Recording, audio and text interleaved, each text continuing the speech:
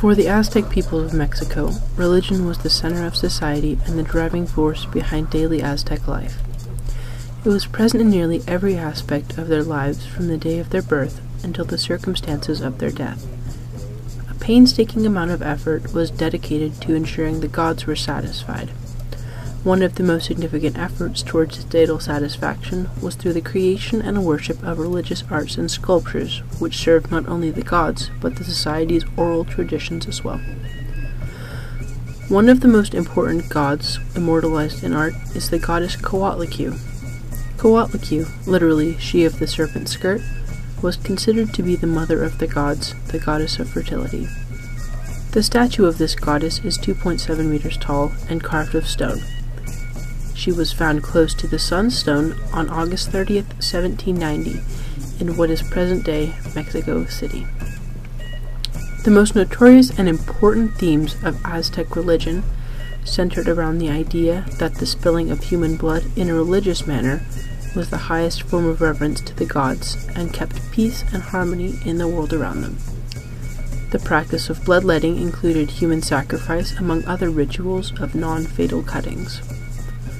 This can also be seen in a great number of works of Aztec religious art, such as the statue of Coatlicue, which is adorned with numerous depictions of severed human extremities. In addition to art, religious architecture, namely the construction of temples and cities, was hence fashioned in a way as to place the gods quite literally at the focal point of daily life and to continually live in their service.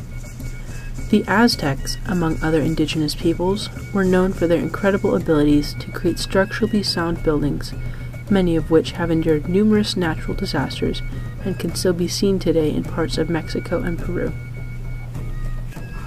The arrival of Spanish conquistadors brought many changes to Aztec religious practices and daily life. The Spanish attempted to wipe out the Aztec religion by imposing a reign of Christianity.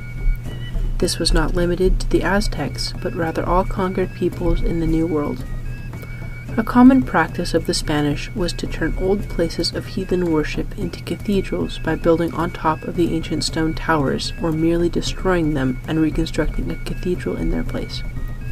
Initially, all voyages to the New World were sponsored by Iberian royalty.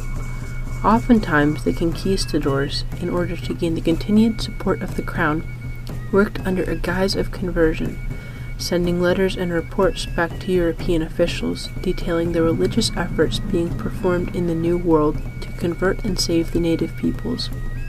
More often than not, the goal of conversion took a backseat to the Spanish desire to take full advantage of the abundant resources and native peoples they found in the New World.